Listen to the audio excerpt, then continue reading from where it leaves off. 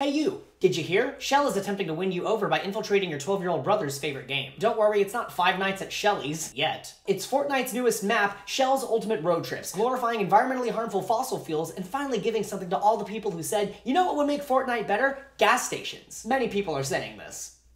Shell has taken their love for money to a whole new level by creating a map on Fortnite, where players can fill up their virtual tanks and embark on #Shell road trips. Wow, I hated saying that entire sentence. While Shell tries to make filling up your tank in Fortnite seem like an epic gamer moment, most people are more concerned about the climate emergency than ever before. On one side, we have people concerned about devastating heat waves, major floods, and wildfires, and on the other side, we have a big oil company concerned about making gasoline look cool in a video game. And trust me, with these graphics, it ain't gonna happen. Shell's attempt to target impressionable young minds with its slick marketing is nothing short of shameful. It's like trying to sell a deck chair on the Titanic while it's sinking. When you see those Shell stations in your Fortnite game, don't celebrate with cringy Fortnite dances. We've got to keep pushing for greener alternatives and not let big oil play games with our future. Follow for more.